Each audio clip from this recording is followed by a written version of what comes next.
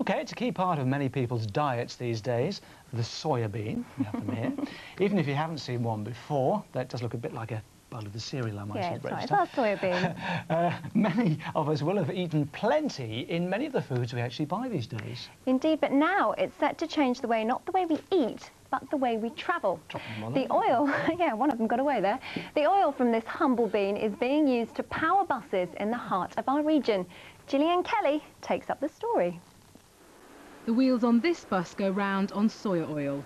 The Thames travel vehicle is the first bit of public transport in Oxfordshire to entirely use the environmentally friendly fuel. It won't be the last.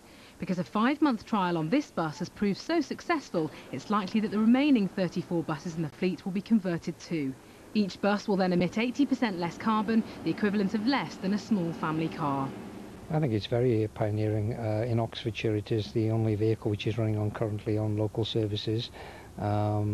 It is very important that bus operators set this agenda of environmental credentials rather than be seen as polluting vehicles, which in the past buses have been seen as. We wanted to see them as green machines.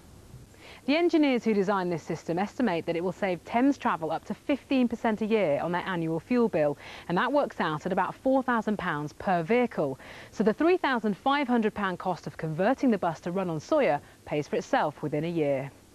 Thames Travel is based in Wallingford and travels all over Oxfordshire, places where the environment desperately needs a helping hand. The high street in both Oxford and Wallingford has such poor air quality they break European laws. I think it's a very good idea.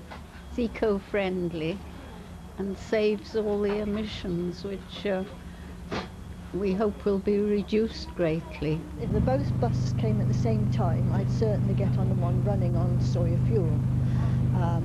And it would save the environment, you know, smoke, dirt, all the rest going into the air. There is only one possible sticking point left ahead for the soya buses.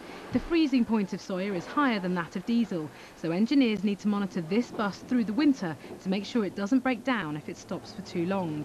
But they are reasonably confident that that won't happen and that the buses and the timetable will run smoothly on soya from early next year. Gillian Kelly in Wallingford for Central News.